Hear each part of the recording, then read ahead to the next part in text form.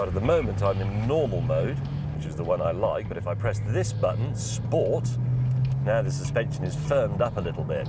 Can I feel that? Yes.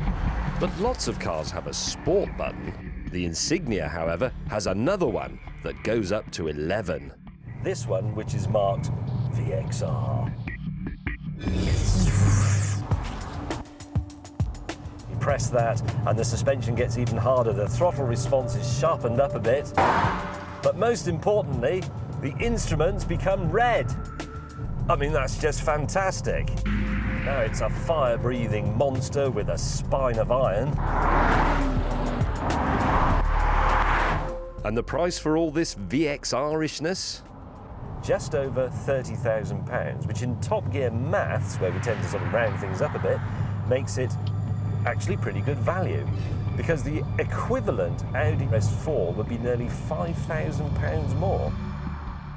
And that's all you really need to know about it. But obviously, I have to keep going. So I will, by explaining that the Insignia VXR is surprisingly restrained, both to look at and to sit in. It is, therefore, the first dechaved VXR, the first fast Vauxhall that would know which way round a baseball cap goes. This is actually a very civilised car. It's very quiet, the ride is very good, and yet without the VXR button on, it still goes like stink. It's also very spacious, and it has a big boot and much more equipment than a pricier Audi. And now, I really have run out of things to say. But rather than go back to the studio, I'm going to introduce you to someone I've always wanted to meet.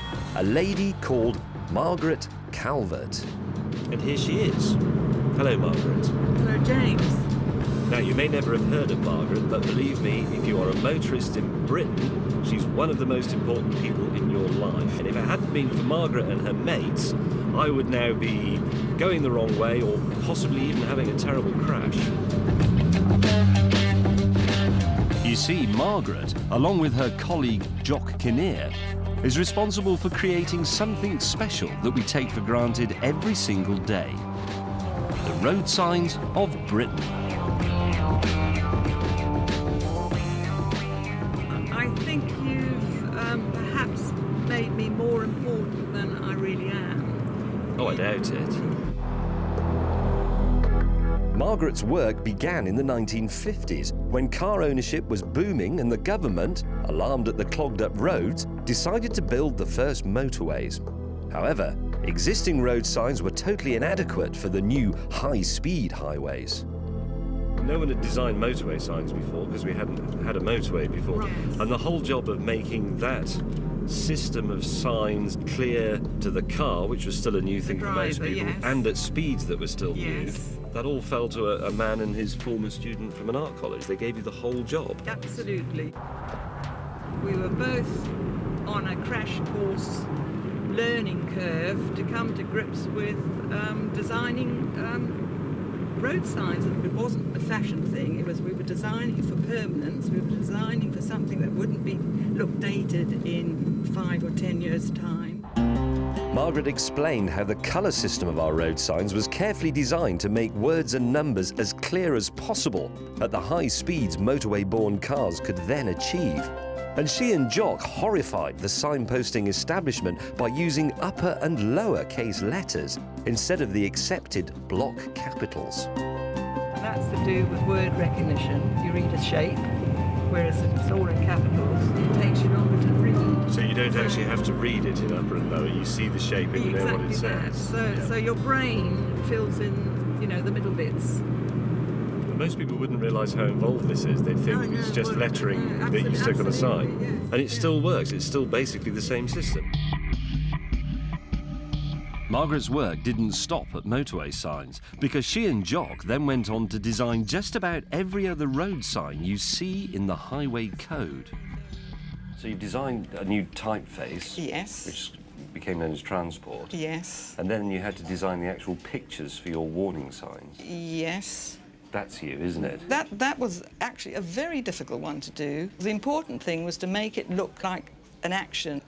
that it would really alert you to the possibility of two children walking across the road. So hopefully you're trying to save lives by getting that right. The previous sign had a grammar school boy with a satchel and the girl behind him, and they weren't holding hands or anything like that. And I just thought that this is a little bit more caring. And so I switched it round. I based that actually on me. I based it on what I wore as a child. So is that actually you? It is actually, yes. At this point, I was starting to run out of intelligent questions. What do you make of the car? Because I can't quite make my mind up, but... They always have faces, don't they? Yes. And I think some can look very shark-like, some can look very aggressive. It looks like a car that's been designed by a committee. And then I ran out of intelligent things to say. But would you agree with me that it would look a bit sexier in glasses? That's a very interesting... I think you're quite unusual. Back on the road, we inevitably came across one of her most commonly used signs. The story I read about you was that you did that sign, and then the joke emerged it was a man struggling with an umbrella, and that joke's been around for years, and that annoyed you, and you wished you'd done it slightly different. Well, I would have put a shoulder on it just, and I... Huh? Oh, what, you want me to draw it on? Yes. Yeah, no. Come on, I'll do it. But I want you to direct me. Okay. Right, think of drawing a spade. As if you're drawing a spade, yeah? What do you think? Well, I think from here, it's wrong. Not only did she not like my drawing, she didn't find my gear changes very good either. That was a bit of a... That was a bit... sorry, that wasn't very good, yeah, was it? no, that wasn't a good gear. Let's try that again. Yeah, do that. I was trying to be clever, you see. I like it. Oh, right. Skipping a cog, so we'll double it down in a second. Yeah, even then it was a little bit juddery. Now it's better. Yeah, a bit. Is that better? Yeah, a bit better. Could be a little smoother. Sorry. I decided to speed up, and that didn't work either. Oh my gosh. Margaret didn't like this sort of driving. And as we headed for home, plainly she decided to get her own back. It's nice to think that your legacy is spread all over the country. Well, it is a legacy, I suppose, and that's why I end up sitting next to people like you, talking about road signs. Did you put my seat heater on for a joke? No, I didn't.